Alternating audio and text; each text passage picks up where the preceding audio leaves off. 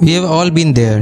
You are excited to dive into your favorite shows on Sling, but suddenly, your Firestick seems to have a mind of its own. Sling is not just working. Oh shit, what's going on? I just want to watch my shows. Fear not.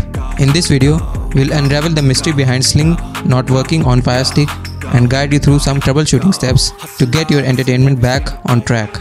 So without wasting any time, let's start the video. First things first, let's ensure that the Sling app is up to date. Head to the Amazon App Store and check if there's an available update for Sling. Installing the latest version often resolves many issues. If updating doesn't solve the problem, try clearing the cache and data for the Sling app. Go to the settings, then applications and select manage installed applications. Find Sling and choose clear cache and clear data. Oh, okay. I cleared the cache and data. What's next? Sometimes, network connectivity issues can interfere the Sling's performance. Ensure your Firestick is connected to a stable internet connection. Restart your modem and router if needed.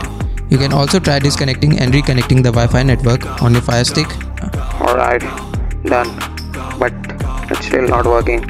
If the issue persists, a simple uninstall and reinstall of the Sling app may do the trick. Remove Sling from your Firestick, then head back to the Amazon App Store and reinstall it. And there you have it. By following these troubleshooting steps, you should be able to get Sling app and running smoothly on your Firestick once again.